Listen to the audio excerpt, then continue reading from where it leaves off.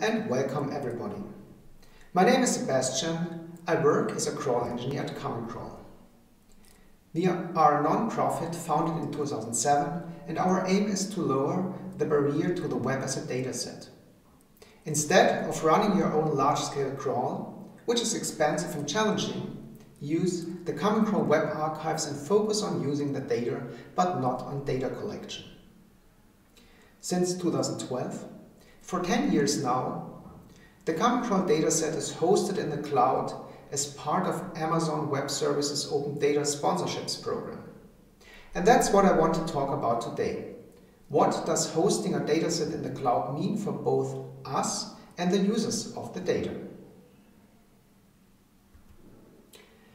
The cloud platform provides data storage, computing power and services, but also software and documentation how to use these resources. The data, the web archives, are shared on the cloud data storage. Optionally, the cloud computing can be used by the data provider to run the crawler and data preparation pipelines, but also by the data users to run the data processing. Tools and documentation are required to enable the users to work with the data using the cloud computing resources.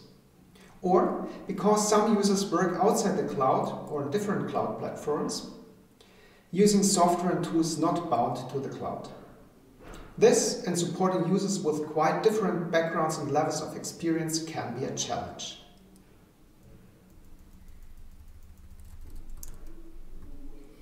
Okay.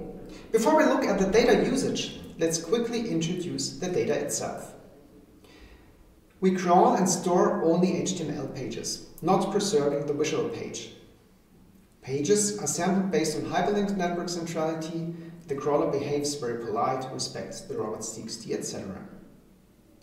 The data is stored primarily as WARC files, but we also provide metadata and text exports, a CDX index both as files and as a service, host and domain level web graphs, a columnar index which integrates well with big data cloud services. The data formats, especially the secondary ones, can evolve over time, but we are conservative in changing the set of provided formats.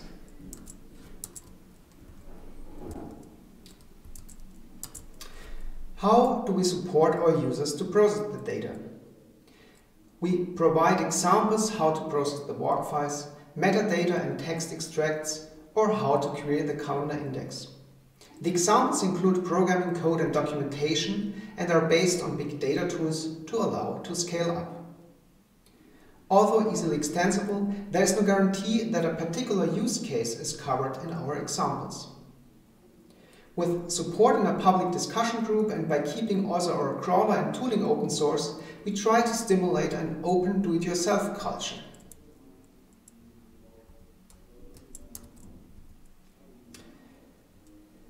This idea to build an open community around the data actually works out to open source communities, with competition and no focus on a particular use case, programming language or platform, reinventing the wheel again multiple times.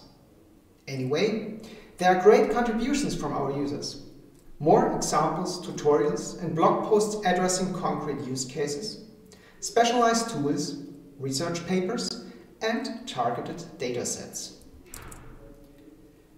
including corpora for low-resource languages, to grab or search for keywords in WARC or WET files, feeder full-text index from web archives, link analysis, web graphs, and many more.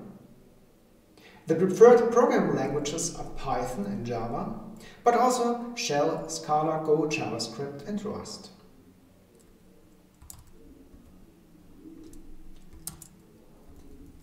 Topics in research publications citing CommonCrawl are natural language processing. This makes for sure about 90% of the research, as can be seen by this word cloud from publication titles and snippets.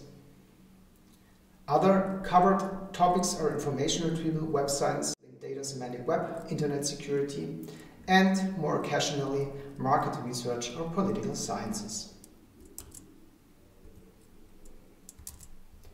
The most valuable user contributions are datasets extracted or derived from Common Crawl and targeted to a specific use case or user group. These include natural language corpora, large web text corpora, parallel texts to train machine translation systems, or collections of Creative Commons licensed content. Language models, for example word embeddings, linked data extracted from semantic web markup, is-a relations, and web tables. Hyperlinked web graphs, or for example a dataset measuring tracking activities.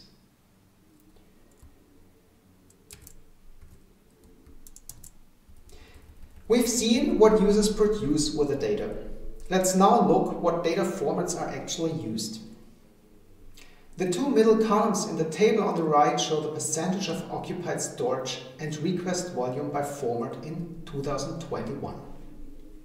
For example, WARC files occupy almost 70% of the storage and contribute little over 50% of the request volume. The WARC files were read 14 times in 2021, an approximation calculated by dividing the request volume by the storage volume. What we can see from the numbers. Users prefer processed, condensed, smaller formats, namely the text extracts and indexes. The WARC metadata extracts are less popular despite their smaller size compared to the WARC format. The columnar per K index is the most heavily used data format.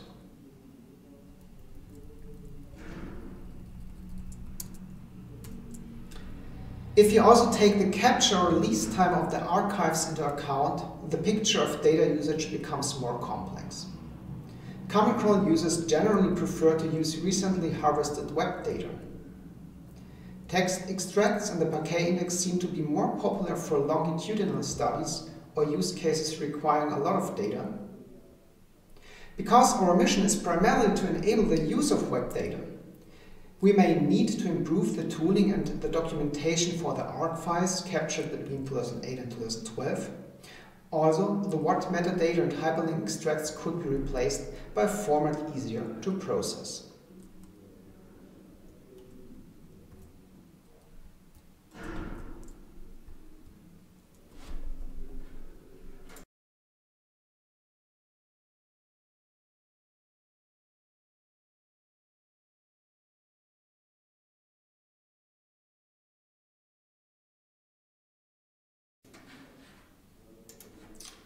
Summary. The cloud is more than just a hosting platform. But we need to support our users to work with the data and to use the cloud as a working environment. Then there's a good chance that users will contribute back in form of tutorials, examples, and software. Common Crawl users are most interested in textual content and natural language processing and prefer recent captures, smaller secondary data formats, or formats with good tooling available. Thank you.